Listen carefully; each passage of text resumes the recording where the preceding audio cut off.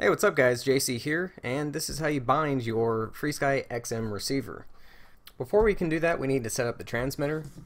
So let's go to that. You want to press the menu button to go to your models. Select whichever model you want to use this receiver for. Press the page button to go over one page. And you can scroll all the way down, but I just scroll up to go to the bottom of the page. And you need to set the mode to D16 mode, because it's a S-Bus receiver. Then make your channels 1 to 16 because it has 16 channels. If you have already bound a S-Bus receiver on a different model, then you may need to change this number and find one that you haven't used yet. So for example, if I try to click this, it's going to say model ID already used because I already have that channel set to a different model.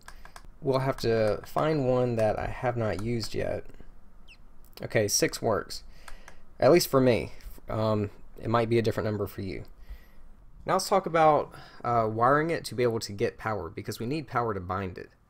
So if you face it like this, the way I have mine faced, with the antenna on top and also this big chip on top. The reason I say this is top because we have the LEDs right here and we need to be able to see the LEDs. On this end, I have this black wire is going to my ground. In the middle, you will have power, which I have a blue wire. Normally they're red. It doesn't matter what color it is.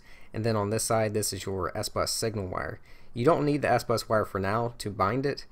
You just need power and ground, at least. The easiest way to get power to this is just going ahead and wiring this into your flight controller. If you're not sure how to do that, just watch my next video. I'll leave a link to my FrSky XM playlist where you will find that video. Just look in the description below for that link. Most flight controllers nowadays, once you plug in a USB cable, that will power the flight controller, but also send 5 volts to all the 5-volt pins, which will also power the receiver. Now if your flight controller doesn't have that ability, then you will have to plug in a LiPo battery and power your receiver that way. But we don't actually want power going to the receiver right now. Once you have this set to D16 mode with channels 1 to 16, you have found a receiver number that you have not used yet, then you can go ahead and click enter to bind, and it's going to chirp. As this is chirping, you will see a button right here.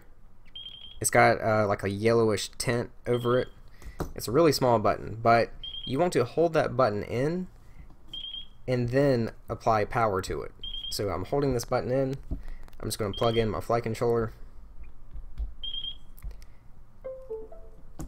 And if you see this, I'm getting a solid green light with a blinking red light.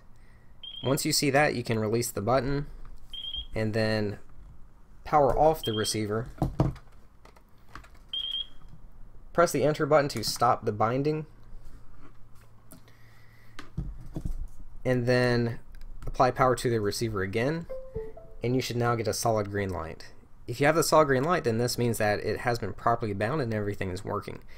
If you held in the button and then you applied power and you did not get, if you were getting a solid green light and a solid red light, then this means that your firmware from the receiver is not compatible with the firmware on your transmitter. And I'm not talking about firmware versions or numbers. I'm talking about there is a EU, also known as LBT version of firmware, and then there is a non-EU or FCC version of firmware. They have to match. So if your transmitter uses the FCC version of firmware, you have to have that on this receiver. If your transmitter uses the LBT version of firmware, then you have to have LBT on the receiver. If you don't know how to flash new firmware to your receiver or change from LBT to FCC or vice versa, then look in the playlist and you should find a video on how to do that once I upload it. I haven't made it yet, but just check back in the playlist and it might be there. And that does it for this video, guys. Your receiver is now bound. You can check out the playlist to continue on where I show you how to connect it to a flight controller and get all of your channels up and working and much more. So thanks for watching, and I will see you again soon.